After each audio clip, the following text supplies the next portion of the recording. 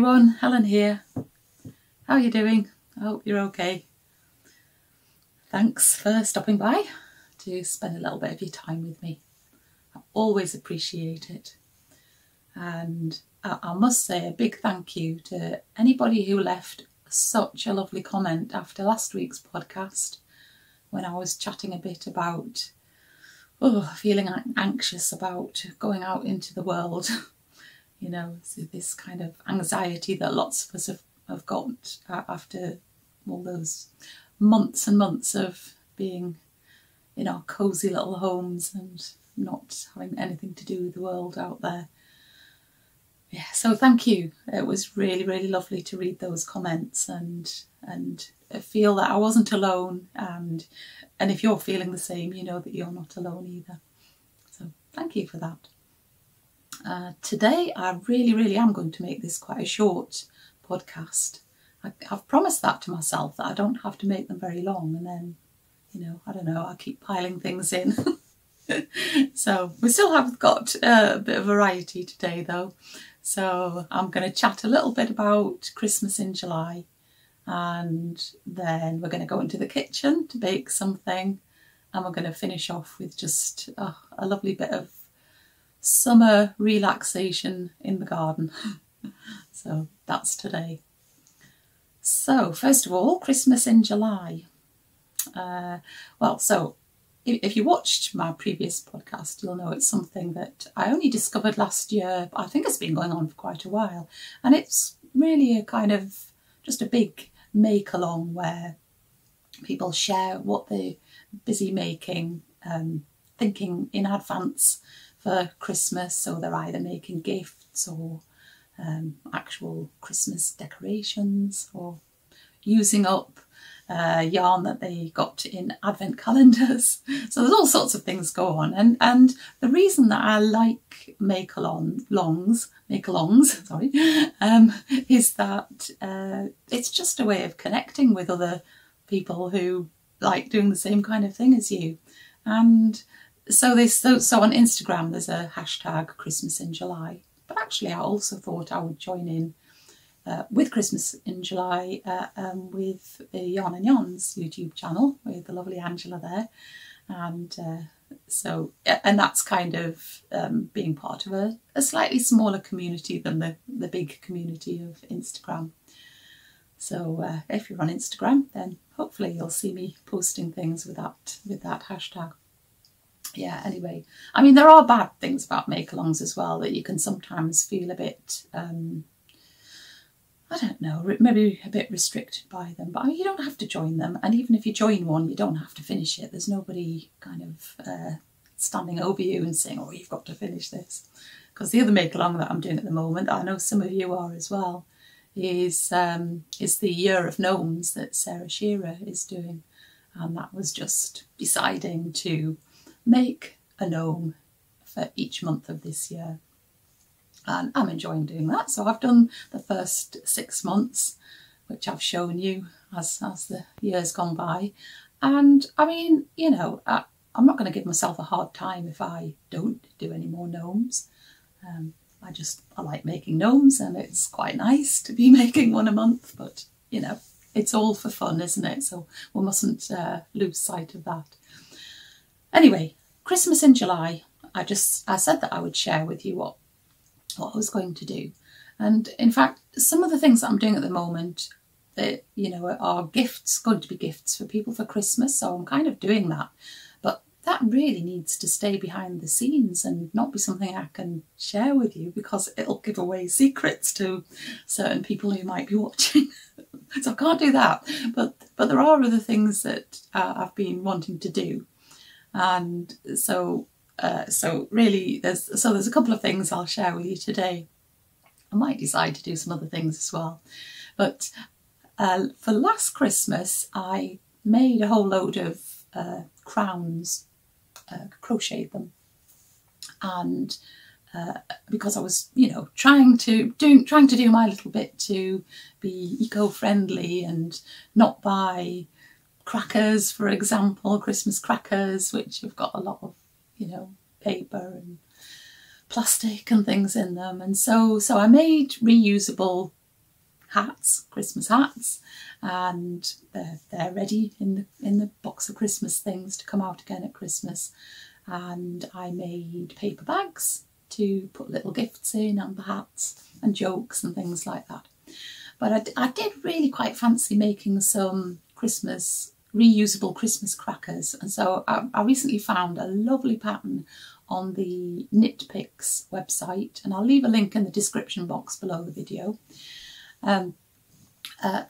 for some Fair Isle pattern crackers. So that is one of the things that I'm going to be making during July. Well, I mean, I'll make one and then decide if I like them and want to make more. So more about those another time. And the other thing, I was just browsing through Christmas patterns on Ravelry and just kept coming to a pattern for these little mice. Well, if you know me at all, you know that I do love mice and making mice, and I haven't made one for quite a while, you know, a couple of months I haven't made a mouse, and I really like the look of these. I haven't made a mouse that's this particular shape, and I haven't tried any designs by this particular designer, whose name will be on the screen now. And so I'm going to make a couple of these mice, which actually will probably end up as gifts, but so, you know, depends. I always find it hard to give them away, but yes, I have a couple of very small girls who I think might rather like to have a little Christmas mouse each for Christmas. Yeah, so that's those two projects. And the other thing is I'm going to use the book that I told you that, if you watched last week, I bought a book when I was out on my being brave train journey to Newcastle, and I've treated myself to this crochet book, which is called Mandalas to Crochet. And after, I mean, I was just drawn to it because after I made my the mandala for the summer solstice in all the summery colours that I was showing you, I thought I'd really like to make some more of these. And I do find them, personally, I do find them useful, you know, to put plant pots on, or, you know, just things that are around that could do with something to rest on. So I'm really looking forward to making some of those. So you can see there's all sorts of different patterns in there, from the very, very basic to the much more complicated. And the patterns are all written in words, and there's also charts for each one. So whichever way you like to do it. I know my mum just loves to work from a chart, and I'm not so good at doing that in crochet yet. I'm not that experienced in using crochet charts, but I'm going to try, because it's really helpful having the chart and the written instructions on the same page. So that's quite good. I might try to do that. Really nice clear pictures of you know, what it should be looking like. So I can't really go wrong. But I thought I would also make one or two perhaps in Christmas colours, so that I can have them out at Christmas. And so that is kind of my third thing for Christmas in July. So yeah, so that's enough about that for the moment, and I will return to that in a week or two when I've hopefully got something to show you. And I think we'll go off into the kitchen now. I'm making a tray bake today, which uses some of the elderflower cordial that I made recently, and I just had a look for a recipe that used elderflower cordial, and I rather like the sound of this one because it actually also uses raspberries, and we have got raspberries growing in our garden, as you'll see a little bit later, and I still had one box left from last year's raspberries, and I really wanted to use them. So this recipe uses raspberries and elderflower cordial, so great, and a bit of lemon as well. And except you will see when you watch the video that I might have forgotten to put the raspberries in before I put the thing in the oven. Anyway, it was all fine, it all worked out fine in the end. And actually the recipe itself calls for polenta as well as flour. It's not a polenta only cake, it's mostly flour. but I'd got all the ingredients out and then found that I didn't have polenta. So I could have used all flour, but I decided to poke about in the cupboard a bit and I found some ground rice. So I used that instead of the polenta, and it made a really lovely texture to the cake. Slightly different to using all flour. So I can recommend it. If you haven't got any polenta and you happen to have some ground rice, then yeah, it made a good alternative. And it was a really, really lovely cake. I can recommend it. Okay, so off we go to the kitchen.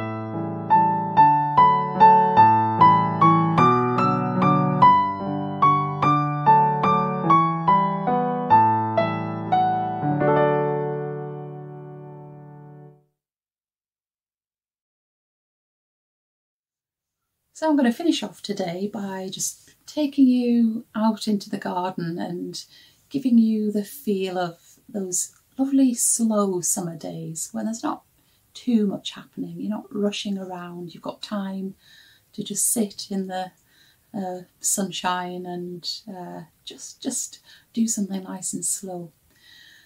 And I actually wrote the piano music for this because, I don't know, I just had a tune in my head and thought I would try writing it down. But you know, I've talked before about this thing about, can you call yourself an artist? If you draw things and you don't think you're very good, are you an artist? You know, there's all of those questions. And you know, I had the same thing going on in my head when I was busy composing this bit of music. I was thinking, am I a composer? Should I even be doing this? You know, I'm not a great expert. And I thought, why is my brain doing that to me? Why, you know, here I am, I want to do it. I've got a little tune in my head. Might not be a very complicated one. It's not going to be a massive hit or a, you know, go down as a great work of music.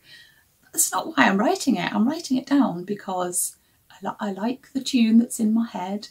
I would like to be able to play it on the piano, and I'm doing it in the best way that I can, you know, and hopefully it's something that I'll enjoy and that you'll enjoy as well. But isn't it terrible the way you just keep giving yourself a hard time? Why have you got to live up to some invisible standard up there? And let's just do it. Just do it. So yeah, I had to give myself a bit of talking to there. As usual, the audio quality of my recordings isn't top quality either. But I don't mind. I'm an amateur, and hopefully you can just see through the little blips and blemishes that sometimes appear in the music. So relax now and let's just have some nice slow summer days.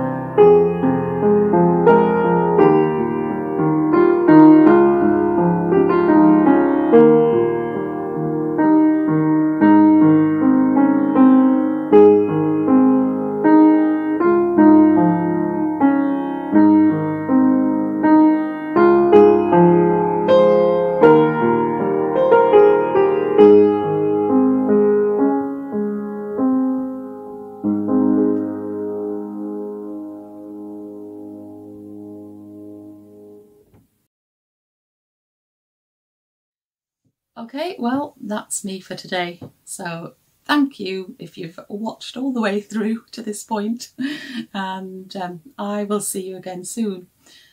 So take good care of yourself and hope you can keep nice and busy, but not too busy. Enjoy some nice slow days as well as the busy ones. And I'll be back again very soon. Okay then, bye.